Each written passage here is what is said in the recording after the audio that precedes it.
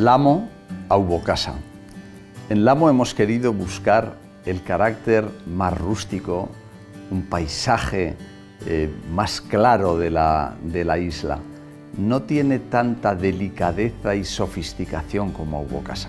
Hemos querido exaltar la figura del amo, esa persona que, no siendo propietario de las fincas, es la imagen la que está allí más apegada al terreno.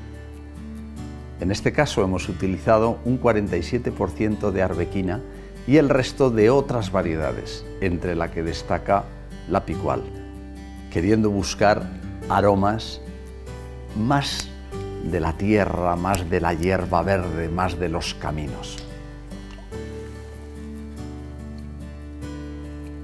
El color es más intenso que el habitual de la Ubocasa, que está en la gama del amarillo verdoso.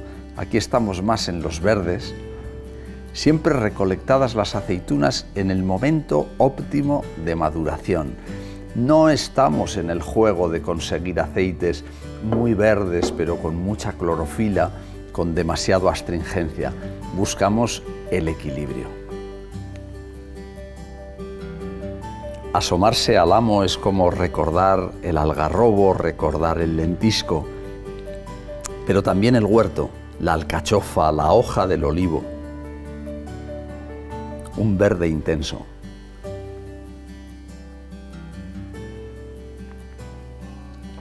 En la boca es un aceite amable, pero con potencia, en el que hay algunos amargos, algunos picantes, pero siempre muy ligeros, en un gran equilibrio. Un aceite sin duda destinado más a platos más contundentes o a ensaladas de hojas verdes. La fuerza de la isla frente a la sutileza y la delicadeza. Estos son nuestros dos conceptos de aceite.